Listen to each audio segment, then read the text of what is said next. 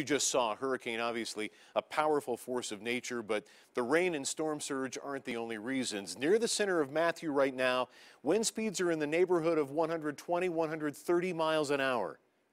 We actually were able to find a place here in Las Vegas to give you a pretty good idea what it's like to be in hurricane force winds.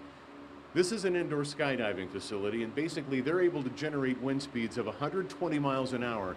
So what we're going to do now is watch what happens when we put a human being in there, crank it up to 120 miles an hour, and you can see how a hurricane force wind will let you fly. That's Rob Grills, the manager of Vegas Indoor Skydiving and the human guinea pig for this demonstration. When the wind speeds below him approach 120 miles an hour, it's easily enough to pick him up. And he often likens the experience to being in a hurricane. That's one of the coolest things we talk about here is being an instructor. It's like, what would it be like outside in a hurricane, especially with one of the suits that we wear. So you see back here, they're a little bit bigger and baggier, so catching more lift and drag, and especially a hurricane with 120 mile an hour winds, a lot of fun. Yeah. Yeah. Or not fun. Or not fun, very yeah. dangerous, yeah. Right. Yeah.